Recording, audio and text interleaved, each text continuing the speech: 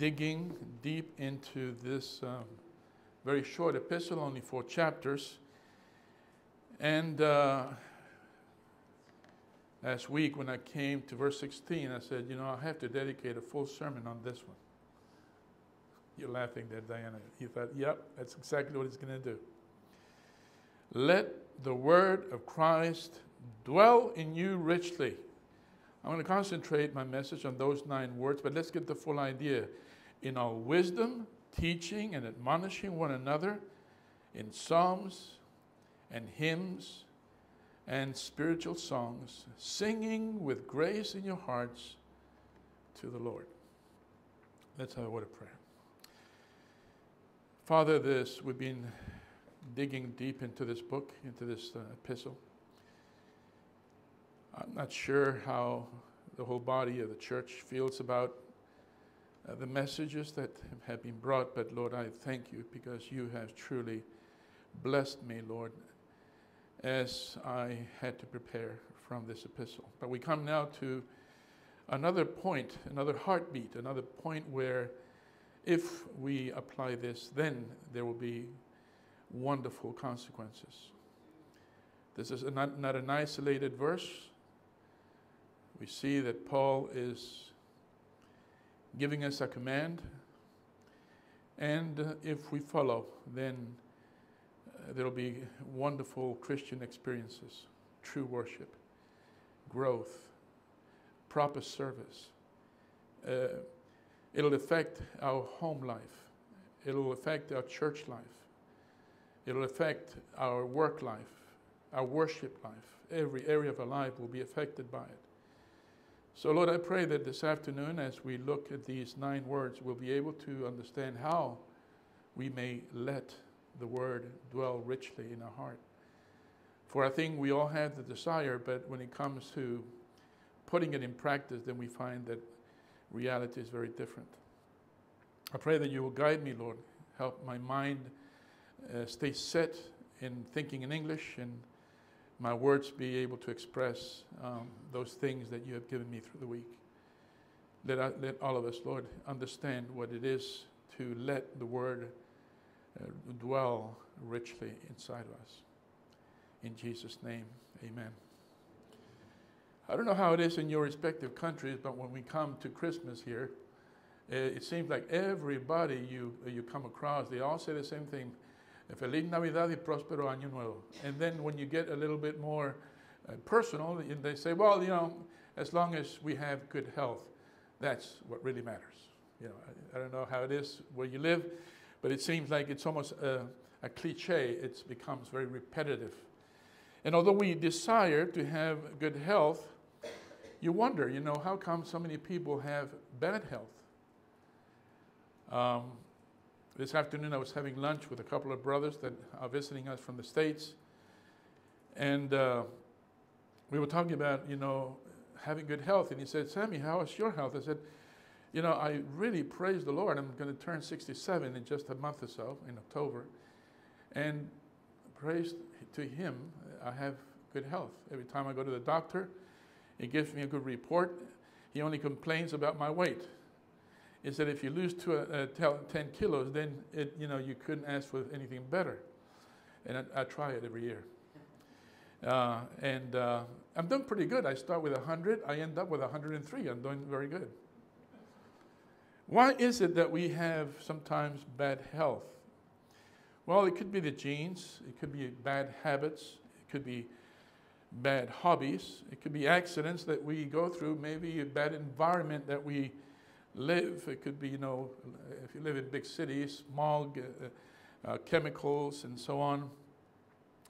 And sometimes bad health comes because of bad choices in life, bad diets, or ignorance, living a life of living an irresponsible life. I think we all want good health, don't we? But you know, when we come to spiritual health, we find that so many Christians today don't have good spiritual health. And so as we come to this verse, in verse 16, we come to probably one of the most neglected commands. we are told very clearly to let the word of Christ dwell richly inside of us. But I wonder how many of us would take this and say, okay, I need to make this my daily diet. And I need to understand how it works. I want to be spiritually healthy. And later on in this message, we're going to see the benefits of being spiritually healthy. In Colossians chapter 3, verse 16, it starts out with the word let. 3 words that caught my attention while I was working on this, and that's let, dwell, and richly. And we'll look into that in a minute. But in order to give an outline, I have 3 questions for us. What does this mean? I mean, most of you, if you've been saved for some time, you probably read this more than a dozen times. And sometimes now when we read it, we might go, oh yeah, thank you very much. Let's move on to the next passage. But why is this in the middle of Colossians? And then what comes after this? Because if we do this, Paul says there's going to be wonderful consequences. There's going to be an effect. So first we need to understand, first of all, what does it mean? Or how is this done? Then the next question I'd like to ask and try to answer is, why is it so important? If we understand why it's important, then maybe we will take this more seriously. And then, understanding that this is a command, the question here now comes, how do we obey it? How do we obey it? We must understand that the Word of God must be central. The Lord has given us 2 things.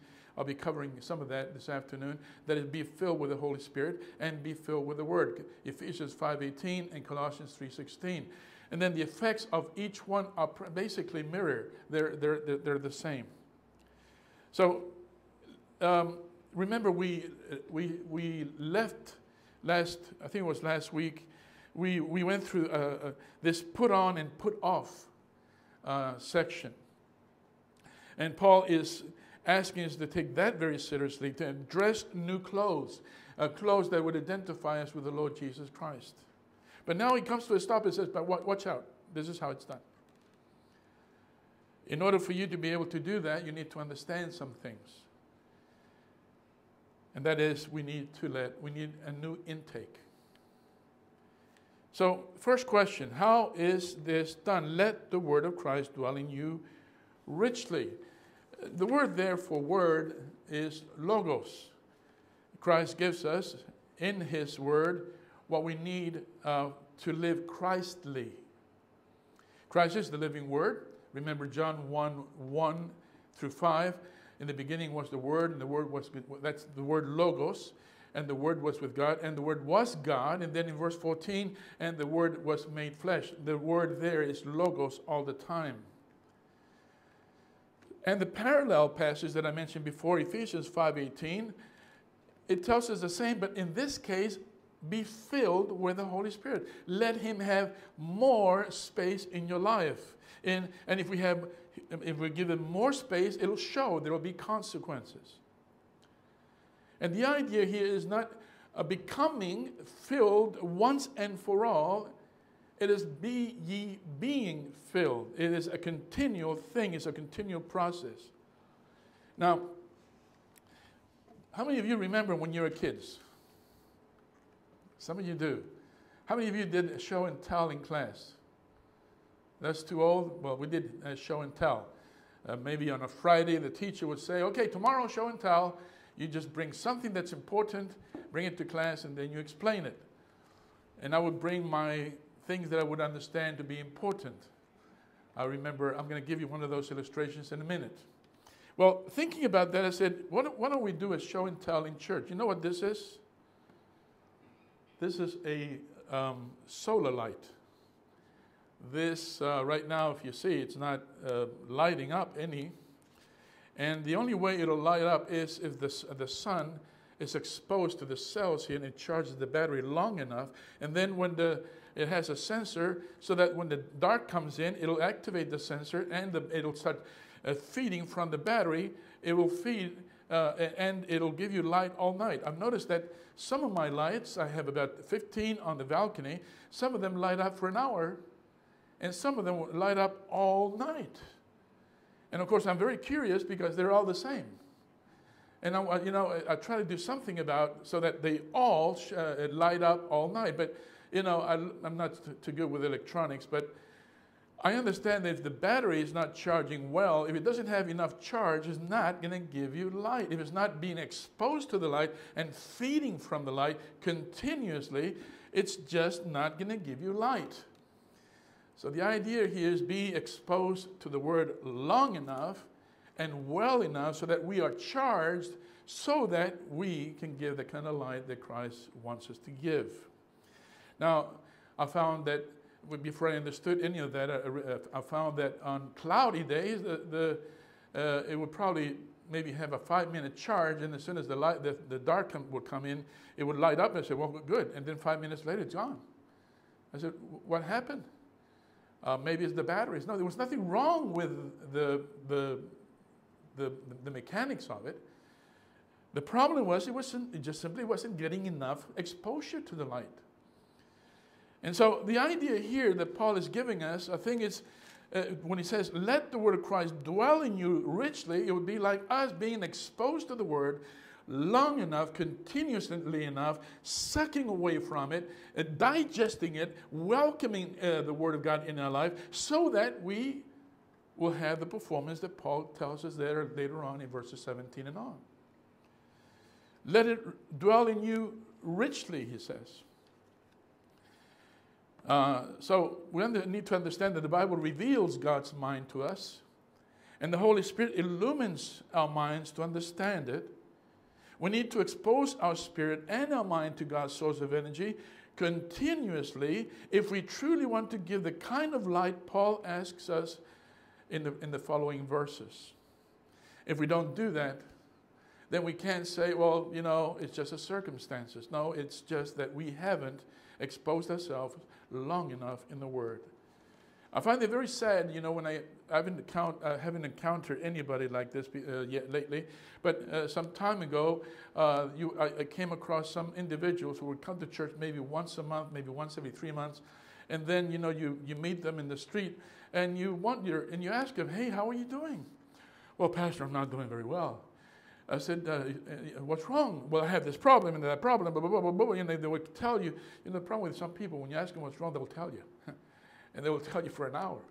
And they will tell you what's wrong. And I said, well, I don't understand. Are you spending time in the Word? Oh, Pastor, I'm just a weak Christian.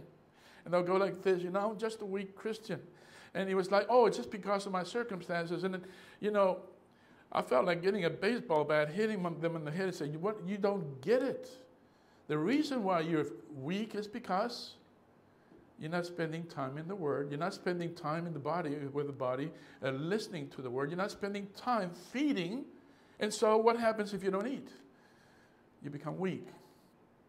So the situation with some individuals, some Christians, the reason why they don't have spiritual health is simply because they're neglecting the command here. Let it dwell. We need to study that word dwell. I was talking to Brother Tim the other day about this word. It only appears twice in the New Testament. It means, according to the dictionary, inhabit. It is to take up one's residence and to make one's home inside, to make it welcome, to prepare a place for it so it feels welcome. You can find a seat in our heart. And it gains emphasis with the word in you. The root word means to dwell in. The word has in as its prefix. Then the word in you follows it. So the command is Christ's spoken word, the Holy Spirit inspired word, the Holy Scriptures must be welcome to make up residence inside of us. And again, it's not an option, it's a command. So when it comes for us to practice this, what happens? We don't let it sometimes. We say, oh, maybe tomorrow. And we kind of do this, like if it didn't matter. I came across, I think I shared this with you, a lady who came to church for a while. She made a profession of faith. She came, she said, Pastor, I really want to serve the Lord. And I said, wonderful. And I was talking about the gifts of the Holy Spirit. And they said, I want to discover my gifts so I can serve the Lord. And I said, I like that enthusiasm. And I said, just keep coming and keep feeding and keep practicing what you learn. But 2-3 weeks later, she didn't come again. She didn't come at all. And so, you know, I become very concerned when that happens with people. I wonder, are they truly saved or not? So I keep sending them little notes, little messages to encourage them. And I wonder sometimes, maybe I'm pesado. You know what pesado is? I'm a little too heavy. I'm just too persistent. But, you know, if I see somebody drowning, what do? You can't just let them drown if you have the ability to do something. So I prefer to be too persistent than not be enough persistent. And so this lady would write me back, just, oh, Pastor, you don't have to worry about me. I'm doing fine. I have the heart of the Lord in a little corner of my heart. And that sounded so beautiful. But in my understanding, I got, I think it was, I hope it was a holy wrath. But I wrote her and I said, what do you think? The Lord is like a flower pot that you can just put in a little corner of the house to adorn a little corner so you can look at it and say, oh, it's wonderful. I said, you know, if the Lord is truly Lord in your life, it'll be in the center of everything. She didn't answer back. I have a way of burning people, I think. But, you know, this is the idea. We need to let it. We need to do something about it. The word here, when he says, let the word dwell richly, it means that we don't just go to the Bible and give it a simple glance and say, okay, let me pray now, I'll be fine for the rest of the day. I've come across believers who depend on a pan diario, what do you call that in English? The little devotion. It's a little page. You kind of rip from then you have a little verse and then an application, and then well, now I can pray. And this is it. Oh, I've had my devotion. Well, call it something else, but that's not devotion. You know, again, I don't know. And we think maybe that's enough. That's not even a pill. That's not even a little crumb of bread. If you try to live Christly, then, you know, that's not going to help. There needs to be an examination, like, for example, a skin doctor, when he sees some abnormality in the skin. Brother Roy has gone to get some checkups on the skin. And, you know, I'm sure he would be very thankful if the doctor said, okay, you're going to spend at least 3 hours today, make sure that we understand what's happening with you, and so we can give you the proper medication. But imagine the doctor comes in and says, hi, Roy, let me start, you know, like they do here with the Seguridad Social. They start prescribing without even looking at your eyes. I wouldn't appreciate that kind of thing. At one time, I had a doctor like that. Didn't even look it up. He said, the number, please. And so, and he went into the computer. Oh, your name is Jose Perez. Oh, yeah, okay. And, oh, you were here about a year ago. Yeah. And well, what is it? What's wrong with you? You know, I didn't speak more than 5 seconds, and here, take this. And I was off, and I said, I'm not going to take that. Look at me. You know, these things just grab me. When I see that kind of situation, you know, if you had a doctor that did this with you, you would say, what's wrong with this doctor? He needs to examine. You need to do it diligently, closely, like a doctor would look into a microscope to see what's going on. Or maybe, this one is a little bit more funny, maybe like an 18-year-old girl who goes out for her first date. What happens with the mirror? She wants it out. And she spends 2-3 hours just to make sure that hair is right, and this, you know, everything has to be just perfect, just to make sure that when she comes and meets this young man, everything will be perfectly acceptable. You know, my son Adrian, he wasn't a girl, but he did the same thing. He would he would make that curve just right. And sometimes he would defy gravity, you know, it's just, and I said, honey, what, you've been in there for an hour, what's wrong? Daddy, I just have to make sure that, you know, everything's right. With me, it was just and go. You be outside. You know, there's a beholding to do here. And James chapter 1 verse 22 gives us this word. Notice, let me read it for you. James chapter 1 verse 22. But be ye doers of the word, not hearers only, deceiving your own selves. But if any be a hearer of the word and not a doer, he is like unto a man beholding his natural face in the mirror, in a glass. For he beholdeth himself and goeth away, and straightway forgetteth what manner of man he was. But whoso looketh into the perfect law of liberty, and continueth therein, he being not a forgetful hearer, but a doer of the word, this man shall be blessed indeed. I love that word. Behold it. Kata noeho. Am I pronouncing that right, Brother Tim? To observe fully, to behold, to consider, to discover, to perceive, according to the dictionary, Strong's Concordance. Noeho gives the idea of exercising the mind, to comprehend, to heed, to perceive by thinking about it, to understand, to heed. So, are you ready for show and tell? Now, most of you know that I grew up in Australia. I brought a little. You know what you call a boomerang that does not come back? It's a stick. Well, here's a boomerang, and they come in all shapes. I think I was about 14 years old when I saw on television this Aborigines get this boomerang and boom, throw it, and he would just make a perfect circle. I mean, to the eye level, it's a perfect balance all the way through, a horizontal flight, and he would come to him and he'd go, and I was like blown away. Wow! Dad, I want a boomerang. And my dad got me a boomerang, and didn't know what boomerangs did, but you know that what this is designed to do? It's designed to break bones.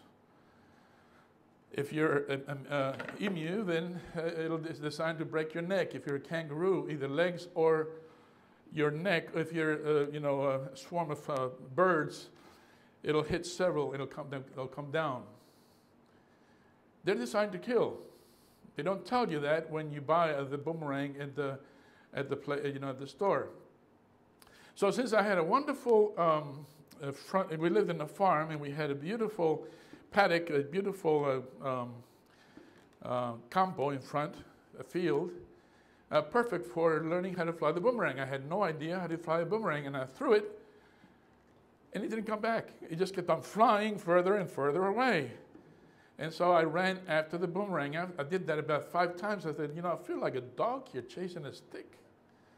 This is not what I saw on television. So I kept trying it again and again, and it just didn't fly. I got fit, though, and I ran a lot. And I said, maybe it's got batteries somewhere. It doesn't, maybe it needs some batteries. No, it didn't need batteries. And I tried this after school for several times, and it just didn't come back. And I was almost ready to give up. And then I realized I was starting to behold the boomerang. I said, oh, it's interesting. It has kind of a it's got a how do you call it? It's got an aerodynamic shape. It goes like this on one side and the other one here. And I said, oh, I see how this, I can see how this works. As it flies, it cuts just like a wing, and the shape of the boomerang will make it turn around. And I threw it away, and it still didn't come back. So I obviously realized I was doing something wrong. And I'm giving you a long story, and I'll show you the application. About 3 or 4 weeks later, that stick still did not come back. And then I said, okay, let me do some research. I went to the library, and I realized what I was doing wrong. I was contemplating, I was observing fully, I was beholding, I was considering, discovering, perceiving. I was doing all this. And then I realized that in order to have a boomerang come back, you have to have the right grip. You have to have the right grip. Okay, so it has the spin. You have this flick on your, and you have to have the right height, and you have to have the right angle, and you have to have the wind blowing just in the right place. Everything has to be in the right place. If any of those things miss, they'll have maybe half a curve. I was trying everything. I was getting better at it, but still the boomerang did not fly back like the Aborigines did. So I thought, I'm still missing something. I still need to study this boomerang a little bit more. I need to understand how this whole thing works. And then I realized that, you know, even the strength that you apply, even the way you, I mean, everything, it is a calculated art. The Aborigines do this all the time.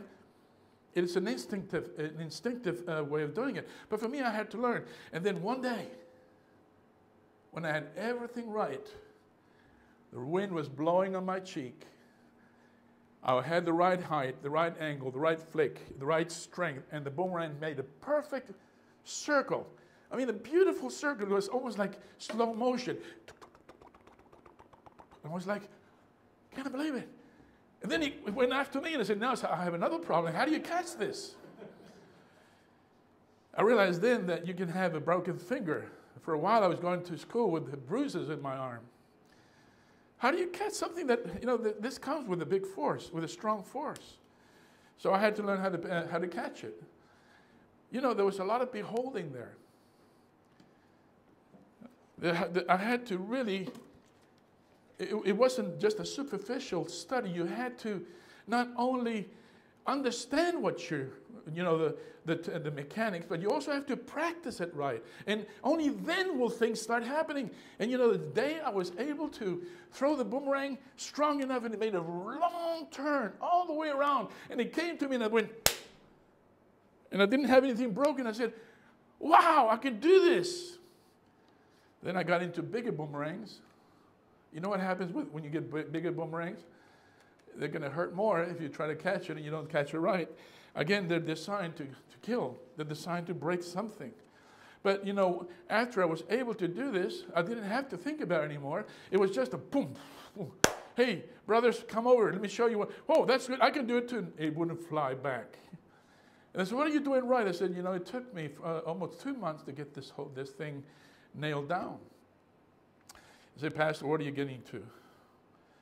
When the Bible says, let the word of Christ dwell richly in you, there has to be, first of all, a want to, a desire, let the word, and then richly, it's not, you know, you're not going to have its effect in you unless you know how to apply it. Like I said, a simple glance is not going to do it. You need more than that.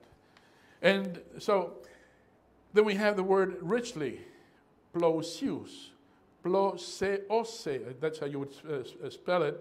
And it's an adjective. It means abundantly. This word modifies the quantity or extent of the dwelling. So what made, for example, if I ask you ladies, what makes a rich cherry cheesecake? Kathy?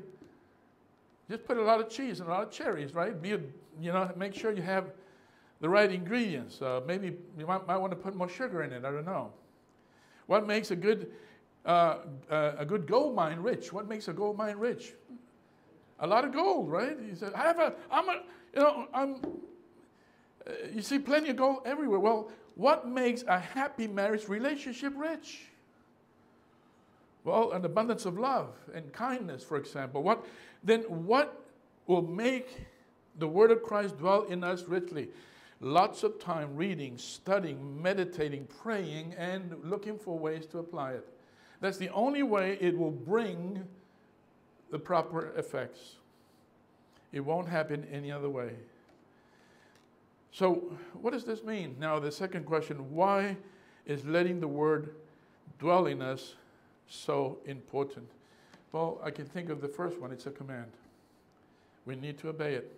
And again, this is an often neglected command. We simply brush it away. We think we're not sinning. But you know, this is the sin of omission. We have in consideration the sins of commission. But this one is a sin of omission that will bring you to commit a lot of sins of commission. And then why is it so important? Because it provides benefits. Brother Tim chose a passage to read that I have in my list, but I would like you to look at the bulletin board. I made a list of these benefits. If I told you, you know, it has 5 really good benefits, would you be encouraged to read, spend more time in the Word? You say 5? Yeah, that's pretty good. Well, what about 10? What about 20? That's 20 good reasons why we should get into the Word more seriously. Well, what about 31? Would that be enough to motivate us? Now, I'm not going to have time to read all the passages because it will take us probably several hours, but I'm going to tell you the reasons why we should get more into the Word. I'm going to talk to you about the possible benefits that could come from the Word. Number one, by reading the Bible, we will learn to fear God, obey Him, and do His will. Deuteronomy chapter 17, verse 18 through 19. You don't have to write this. I'll make a picture and send it to you on WhatsApp. Okay, I'll save you that time. 2, it will help us avoid sin. How about that? Would that encourage us? Pastor, I'm very weak and I'm falling to sin so easily. Well, get into the Word, and this will give you power, give you energy to avoid sin. Psalm 119, verse 11. Number 3, Bible study enables Christ to answer our prayers positively.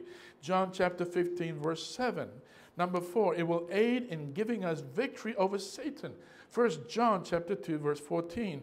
If obeyed, it will help us become more prosperous and successful. Joshua chapter 1, verse 8.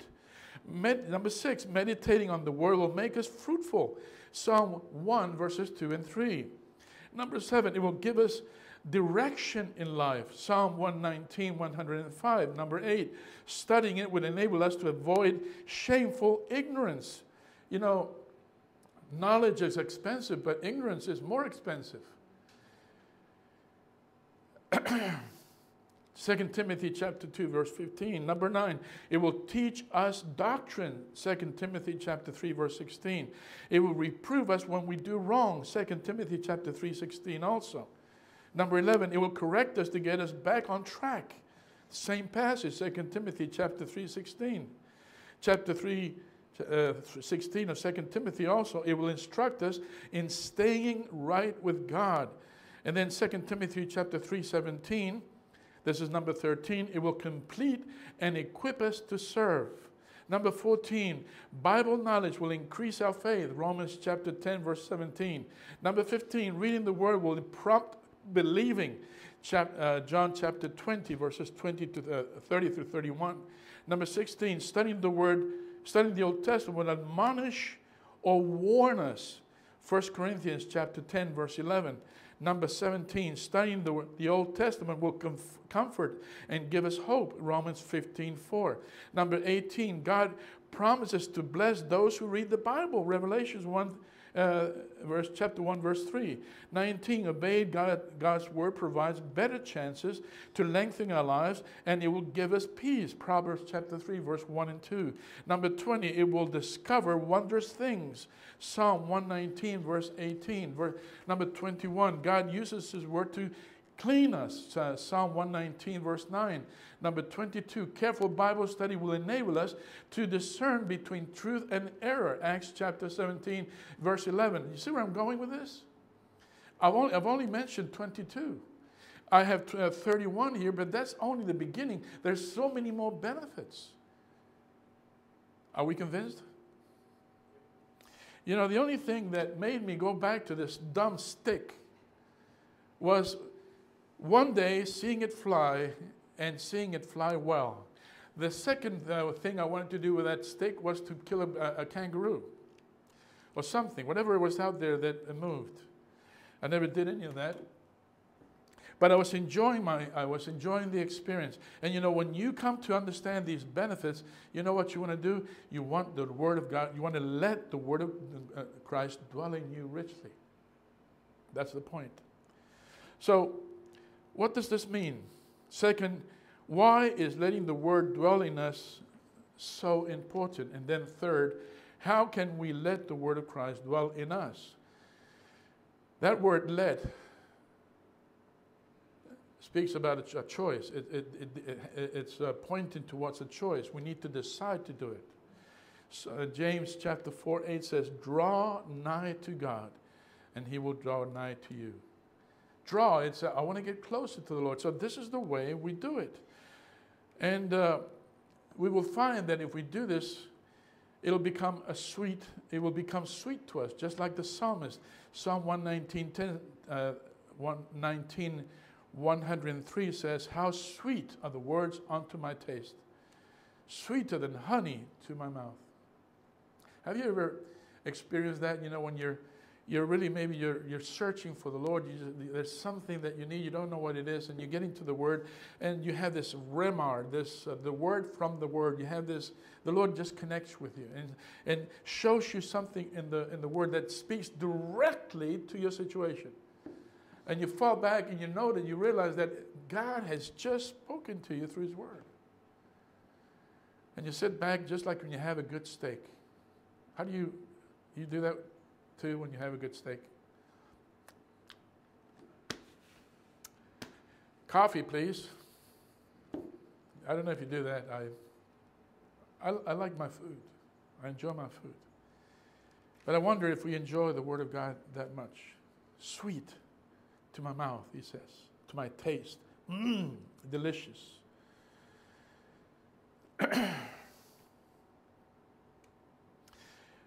Let me read this one for you, Deuteronomy chapter 17, verses 18 through 19. Neither shall he multiply wives to himself that has heart turned not away, neither shall he greatly multiply to himself silver and gold. And it shall be, when he sitteth upon the throne of his kingdom, that he shall write him a copy of the law, of this law, in a book out of that which is because the priests and Levites. Now, pay attention to this last verse. And it shall be with him, and he shall read therein all the days of his life, that he may learn to fear the Lord his God, and keep all the words of the law, of this law, and these statutes, to do them. Turn your Bibles with me. I want you to come through this passage with me. I want you to see something here. That is Proverbs chapter 2, verses 1 through 5. Proverbs 2.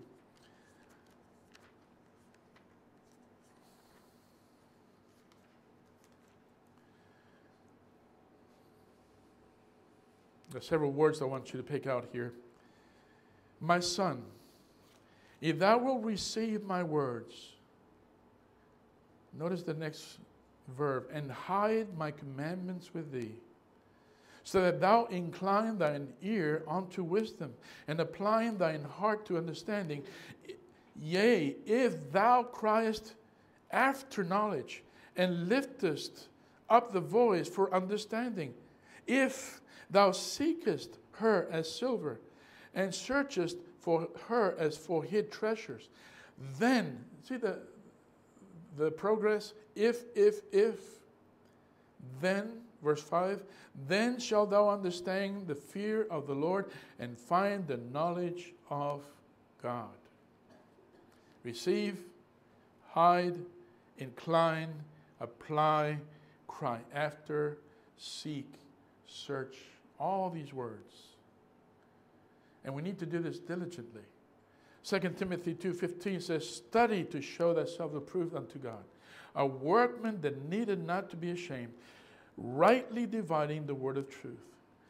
Okay, so we spend time in the Word. We make time. We make a choice. This is going to be my diet from now on. I'm going to stick to it, and I'm going to make sure that I behold, that I capture the richness of it.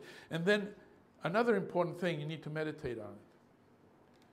Psalm 1:2.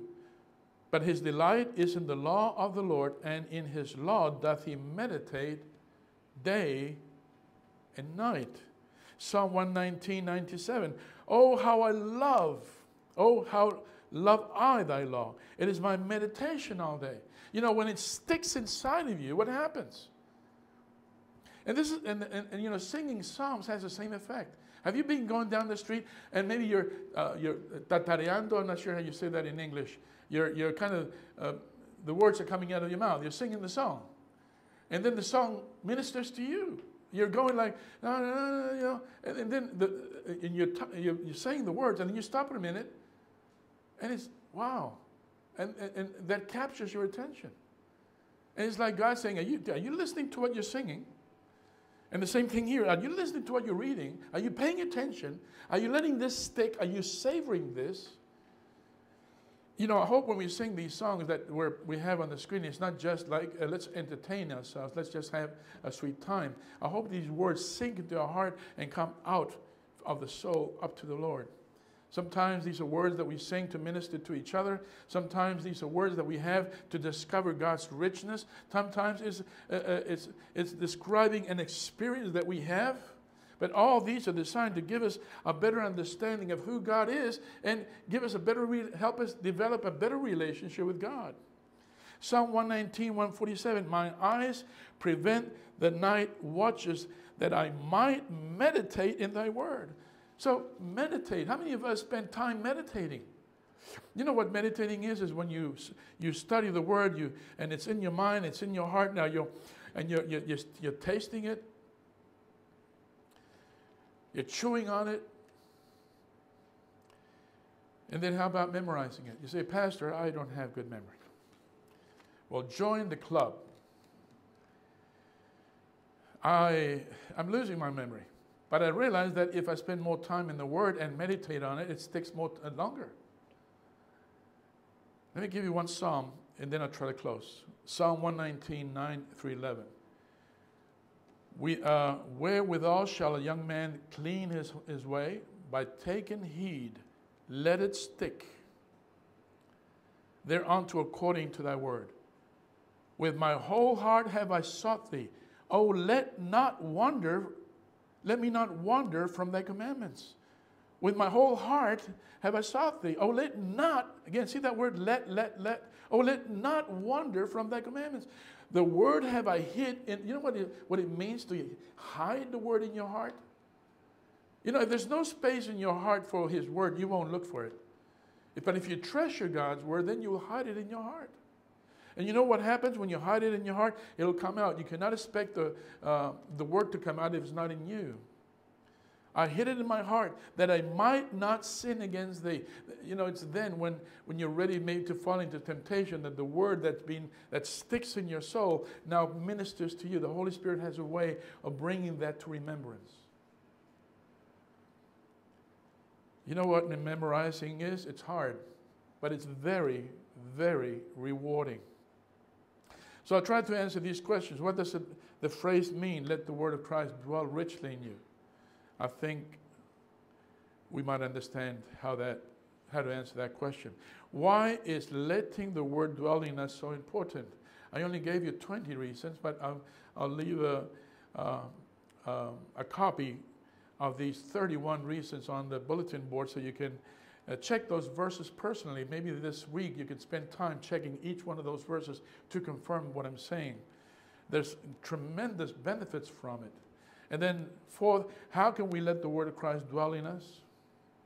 Well, by reading it, by studying it, by beholding it. Remember the boomerang?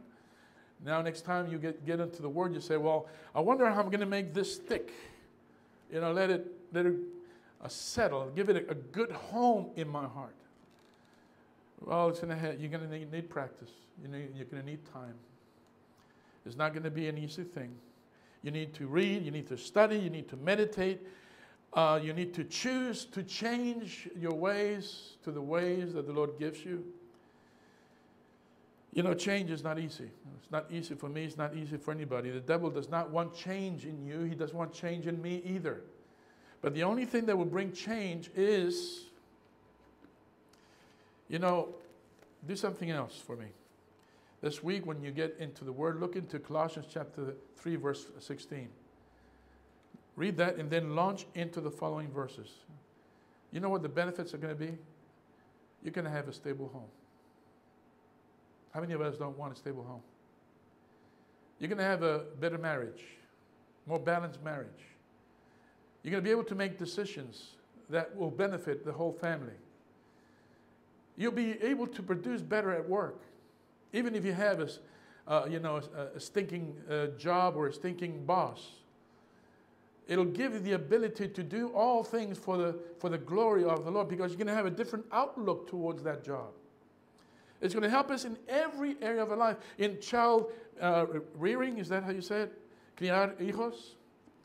You know, every area, marriage, children, health, future, everything will be affected.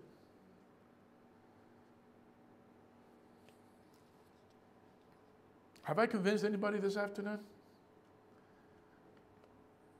Some time ago, Brother Tim said something that caught my attention. These are not just pretty words.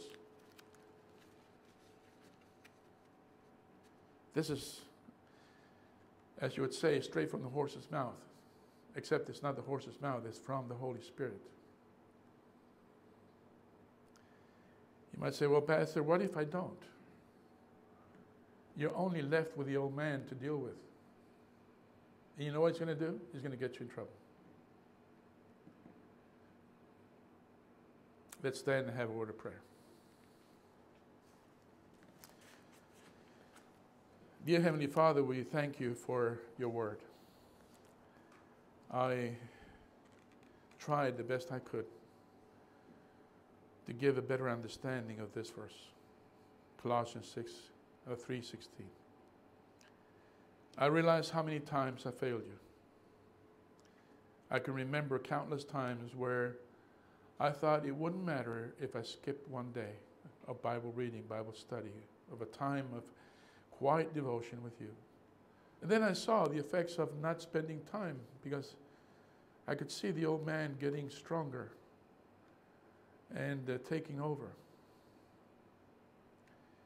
If we don't let the word of Christ dwell in us richly, the old man, the one that Paul speaks about in Romans 7, where it says, "Oh, wretched man that I am, this body of death," he says. That old stinking man that all of us have, that old fallen nature will take over. And we've seen in Colossians 3 how clearly you tell us to put off those old ways, as if referring to clothes that are no good anymore. And you tell us so simply, put on these clothes. But it doesn't seem clear how to put on those clothes until we get to verse 16, chapter 3:16, and you say, well, this is how it is. You need to be exposed to the sun. And I'm not talking about, of course, you're not talking about the S-U-N Son, but the S-O-N Son of God. When we spend time in the Logos, when we spend time in the living Logos, having fellowship with you, allowing the Holy Spirit to give us understanding how sweet that time is, and how different we behave in front of the trouble, in front of trials. We have a different outlook. We have a different way of dealing with trouble. Oh Lord, I pray that we will spend more time in your word. I pray that you will help us in making this choice, because in this flesh that we have, there's nothing natural in us that will desire the word. It is only when we understand the command, and it's only when we understand the benefits, that we will draw nigh to you and will seek to get drenched in your word, to let the word dwell in us. Oh Lord, help us. Help us to be better doers of the word and not just hearers of it. In Jesus' name we pray. Amen. Brother Tim, would you please come?